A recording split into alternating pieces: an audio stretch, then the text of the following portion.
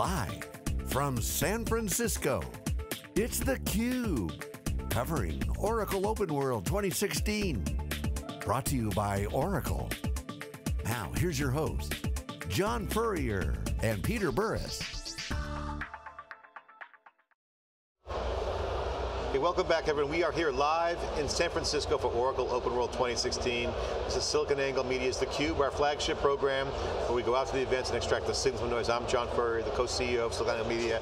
Joined my co-host this week, Peter Burris, head of research for SiliconANGLE Media, as well as the general manager of Wikibon Research. Our next guest is Hari Sankar, who's the group vice president of enterprise performance. Welcome to theCUBE. Thank you. Thanks for joining us today. So one of the things that you're in is performance management, but in a different way, kind of a CFO perspective. That's right. Which this show is all about ROI, total cost of ownership, but Oracle has a lot of software, finance software. First, take a step back and spend a minute to describe what is performance management and your role at Oracle. Yeah. So traditionally, performance management is really about how finance sort of manages the overall business performance of a company, right? It's about things like forward-looking things like planning, forecasting, and budgeting. It's about sort of backward-looking things like, okay, our quarter is done, how do we close the books, and how do we report the numbers, both internally for management reporting purposes, and externally to the street and various stakeholders. So there is a compliance side to it, there is a strategy side to it, and these things have been traditionally what is performance management. What we are seeing now is that kind of discipline is now going beyond finance into operating lines of businesses, sales and marketing and manufacturing and so on.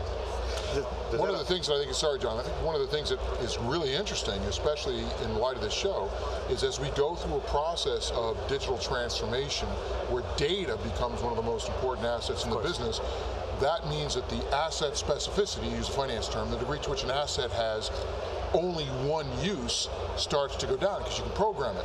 So marketing, sales, all the assets, intellectual property, data-oriented that they've been developing over the years now can be bought under the umbrella of enterprise performance management. That is absolutely true. That is absolutely So how's that happening? So part of how this is happening is, let's say you're a marketing organization, you're spending $50 million on digital marketing. There is a desire from the part of the marketing department to sort of manage that spend more diligently with more discipline and rigor, just like finance manages any other line item in budget. And there is more desire to provide transparency into the business in terms of here's where we are spending it, and here's where we are getting returns, here's where we are perhaps not getting returns. So there is the planning and planning part of it, and then there is also the reporting part of it, where we are seeing the emergence of the concept of narrative reporting, where you're saying, hey look, I'm not just going to distribute numbers and charts to my stakeholders, whether inside the company or outside. I'm going to give them context, I'm going to give them commentary around these numbers. If there is a variance, I'm going to tell them why this is there. Do I expect this variance to be there next quarter? What am I doing about it? So it sort of brings those numbers to life and avoids that back and forth that typically happens. How much is the performance management moving out of the CFO function? And I want to get your take on how the costs and IT is becoming not just a functional shared resource, but IT is now integrated across the whole company. And Mark Hurd had tweeted yesterday on Twitter, as more CEOs and CFOs understand the potential of the cloud, CIOs are going to get a lot more help, implying Oracle's going to help them. But it brings up the point that the CIO now is brought into the CFO conversation. They always have been facilities, whatnot, but now from a business perspective, their contribution is significant and now commingled, is it? I mean, how do you see that trend happening, and what does that mean for the software side of it? We're definitely seeing that trend happening. For example, the most important new term to come around in finance in some time is the notion of digital finance, right? Notion of what? Digital finance, right? So this is really about, whether you call it digitalization or not, digital finance, digital marketing, digital sales. So this idea, this digital business idea, sort of elevates this role of the CIO, because as you said, data becomes a very, very important asset in terms of how you fundamentally drive innovation in your business. And so that digital notion is sort of elevating the role of the CIO. And in the context of performance management, as you see this spread beyond finance into other lines of businesses, Other lines of businesses are starting to be more disciplined and rigorous in how they sort of measure their performance, how they manage their performance. There's also a need to connect the dots across. If I'm doing a marketing plan, which is an important element of my overall spend, if there is a fluctuation or change, a big change in my marketing spend, that needs to be reflected back in the finance budget. So connecting the dots and aligning the plans across different functions is becoming a big priority as well. So we're seeing a lot of important changes happening. You just said a few things that's just gotten me standing up and getting all excited. Peter, to look at each other. Digital business, digital assets, digitizing your business. These are the mega trends. Data value. Data value. This comes back down to what we've been talking about all week here on theCUBE and for the past year. This is now what was once a come together, have a meeting, share, cross-pollinate, either somewhat automated and then manual, to fully integrated. And this is probably the biggest business problem in digital transformation right now. And so, I mean, how come we're not hearing more? I mean, this is I think that's a great point, John. At the end of the day, and what we've been talking about is that this is a little bit of SiliconANGLE Media Wikibon. Sure. We believe that digital business, full stop, is how you use data to differentially create sustained customers. Absolutely. That is digital business. Yep. You can say all kinds of new channels and all this other stuff, but it all boils down to, are you using data as an asset better than your competitors? Yep. So that as a basis, two things. First off, interesting that Mark Hurd, we talked about earlier, just a quick aside, Mark Hurd talking about how CIOs are going to get more help. Remember what we talked about, how Oracle's going to have to bring a lot of the IT group forward into this new transformation? This is it right here. Absolutely. But I'm going to throw you a little bit of a curveball. I hope I'm not going to throw you a curveball, but it's a very, very important point. As the IT organization, or as increasingly the methods that we use to create digital assets, and increasingly also products, they're iterative, they're empirical, they're opportunistic, they're agile.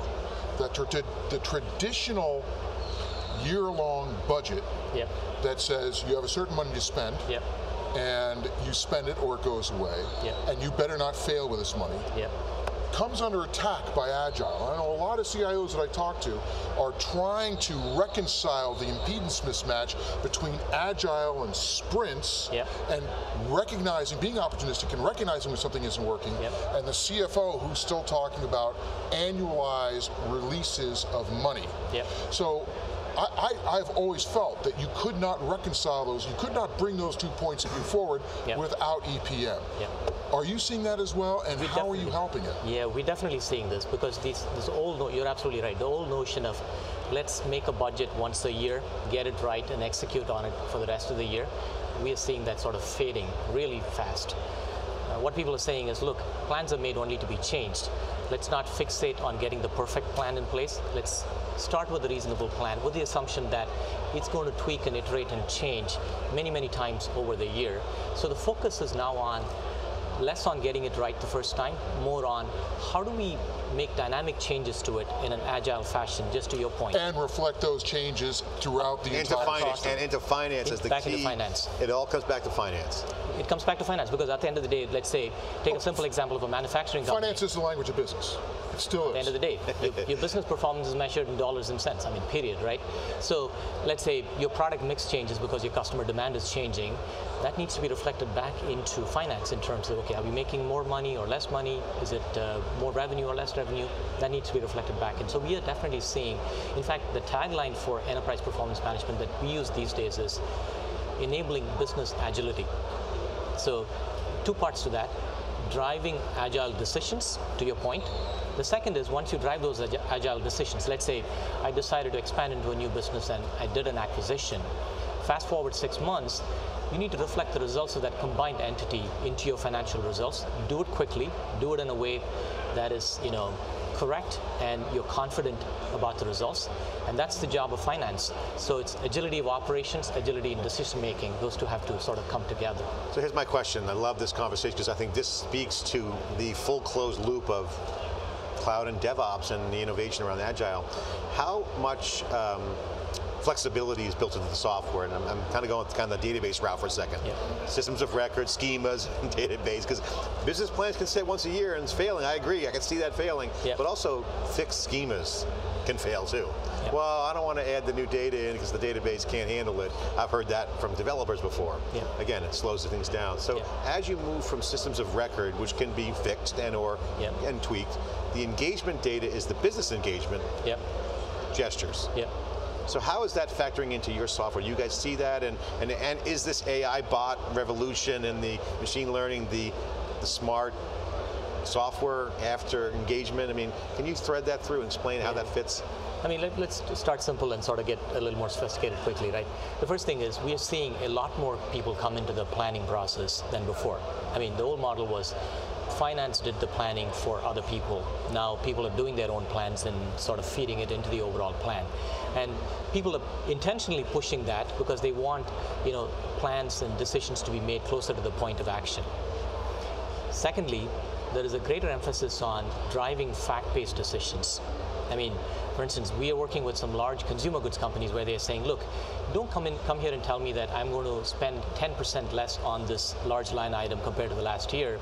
Throw the last year's budget out and do a zero-based budget.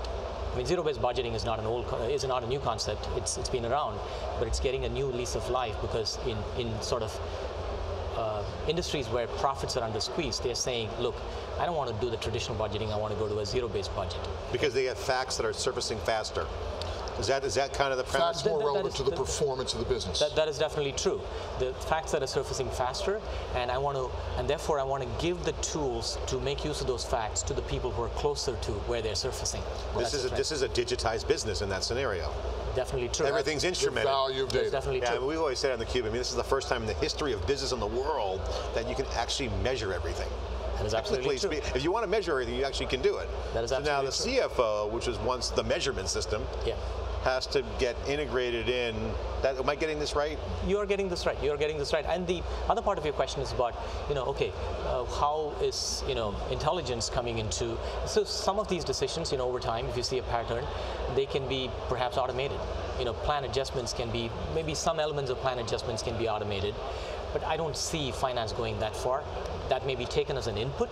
Maybe a recommendation comes from automated intelligence, and people will sort of take a look at it and say, hey, I'm going to go with this because it makes sense, or I'm going to override it this way because this doesn't take into account what I'm planning for in the next quarter. Yeah, what scares me though on the whole bot thing, I mean, it's not a diss on Larry, I love the vision, gets the customers all excited, is that if they try to get to AI before they actually build the building blocks, they really can get ahead of themselves. So, you can see that headrooms for sure, but a lot of companies are kind of in that planning mode. Is that true? What's the progress bar of customers right now into this in the software? I mean, chatbots are great for certain things, but you can't really automate AI yet in everything, or can you? I think there is probably a class of decisions that can be automated, but when it comes to finance, and finance tends to be conservative, and for good reason, they definitely see the value of recommendations based on data, based on real-time data, but they still want to have the controls. Got it. So that's kind of the mindset that we are seeing. So real options valuations could really, really be helped by AI, but at the end of the day, you have to be able to close the books, and you don't need AI to help you close the books. It's a fascinating conversation. Well, if I can add one quick conversation, just a quick point. As enterprise performance management starts to weave its way into other parts of the business, institutionally, does that mean we're going to see controllers start to end up in different functions? Seriously, it's IoT of controllers. As that human interface that goes along with the system so that it works together.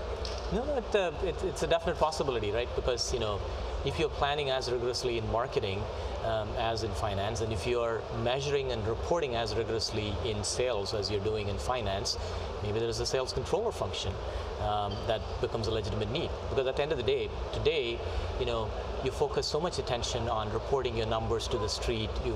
You focus attention on precision and accuracy and confidence and all of that. Why is that not a requirement for internal reporting. It's the same argument when we talk about the technology infrastructure. You move the computer where the data is, you can move the controller where the action is, to your point earlier. Yeah. It's a fascinating conversation, Hari. Thanks for sharing the insight. Love to do a follow-up on this because I think this kind of really connects the language of business and kind of validates the digital fabric of digitization. But quick, I want to give you the last minute to give us an update on the business, how you guys are doing. This is a pretty big deal. How's the business results? What's on the roadmap? What's the sales going to be like next month? I'm only kidding, I know. Sure. I think, the cloud has been a real game changer in this business. What the cloud has done is lowered the bar where we are seeing many mid-sized businesses start using performance management best practices just like larger companies. We are seeing divisions or functions inside of larger businesses using performance management software for the first time.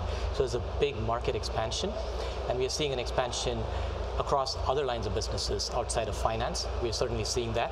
And we're seeing, we introduced our first cloud software in enterprise performance management about 2.5 years ago. At that time, we were not sure how the market uptake was going to be because we said finance tends to be conservative. Are they going to be comfortable doing their aggregated planning in the cloud, or are they going to be comfortable doing reporting things in the cloud? We've been sort of pleasantly surprised by the willingness of finance, helped in part by the success the companies have had in deploying, HR software in the cloud or CRM software in the cloud and so on. So the cloud has taken off. We have well north of 1,000 customers that have picked up EPM software in the cloud. We are very happy to see 100, 150 deployments go live every quarter, and we are seeing use cases in marketing. We are seeing use cases in HR of strategic workforce planning or marketing spend planning happen using EPM style software. So happy to see mid-sized businesses see real value from planning. And integration, good integration capabilities? Good integration, I'm glad you mentioned it. Very good integration back into, for example, if you have financials in the cloud and EPM in the cloud, there are nice linkages between the two. So 4 themes are very important to us. We are seeing pervasive use of EPM software.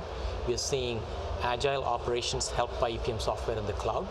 We are seeing connected operations, whether it's back with the backbone systems or across functions. And we are seeing people take a sort of a comprehensive view of this, whether it's across functions or across processes. This is fascinating. We could go another hour. This is really interesting topics. I think it really highlights the fact that what we always say in theCUBE is when you can provision technology faster, you get time to value. Certainly as the customers start to be creative and implement it, they get to actually put it to work and get the data around behind it. So thanks so much for spending the time on the insights on the EPM. Really appreciate it. Thank you so much. Thank you. I enjoyed the conversation. Okay, you're watching theCUBE, live coverage here in San Francisco at Oracle OpenWorld 2016. I'm Furrier with Peter Burris. Thanks for watching.